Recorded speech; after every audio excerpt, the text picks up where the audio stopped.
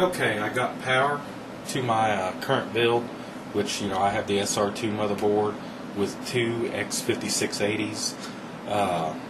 So far, everything's working really well. One thing you have to keep in mind, and someone did mention this, that in order for Windows to see both two physical processors, you have to have Windows 7 Pro or Windows 7 Ultimate. If you have Windows 7 Home Premium, it will not see the second processor. So I had to go ahead and get a version of Professional. I went ahead with Professional. So now what you're looking at is just a shot of my cards. I'm not going to do a computer showcase until I get all the wiring and everything correctly. But I did want to do a quick CineBench run so y'all could see what this monster can do. Okay, so let's go over here. I got some information I was going to show you. Okay, what you're looking at here is my two, it's a CPU-Z screenshot of my two processors. And if you look, I have it mildly overclocked at 4 gigahertz. It was not hard to get to 4 gigahertz too. One of the things I was worried about the SR-2 motherboard is it being a server type motherboard with two processors talking to each other. I thought maybe I'd have more difficulty getting it overclocked. I'm going to go higher, but for right now 4 gigahertz is good enough. You can see this is processor number 1, so you have a selection down here. 6 cores, 12 threads for this processor right here. And then here's processor 2, 6 cores, 12 threads. And it's at 4 gigahertz as well. The highest multiplier you can use with this motherboard is 25, so I'm going to have to do all my overclocking using the base clock. And right now I'm at 160. Okay, looking at my, there we go, my memory here.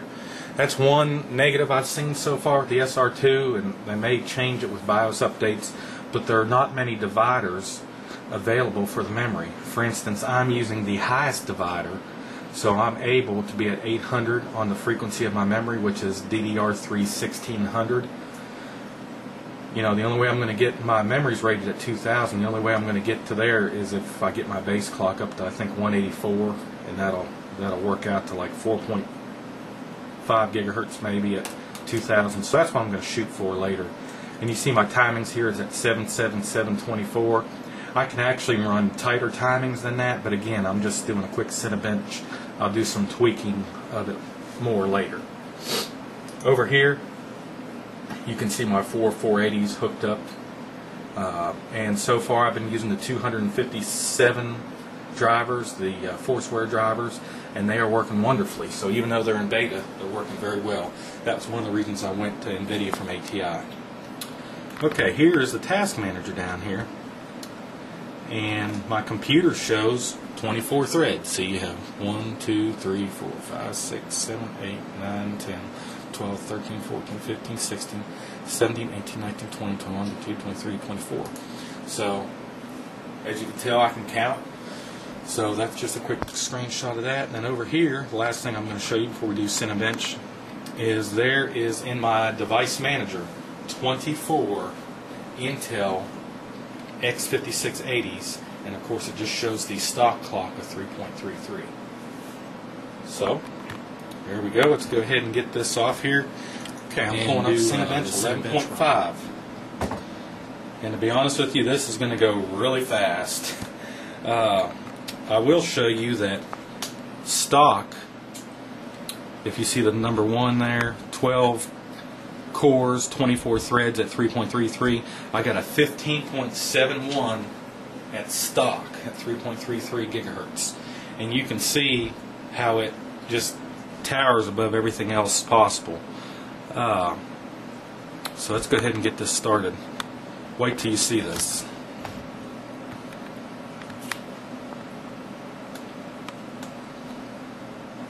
Okay, here we go. I'm going to go hit start right now.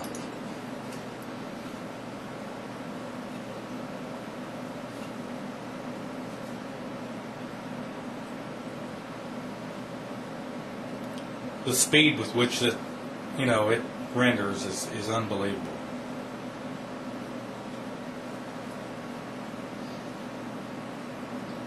Okay, just like that, that's done. So let's go ahead and look at the score over here.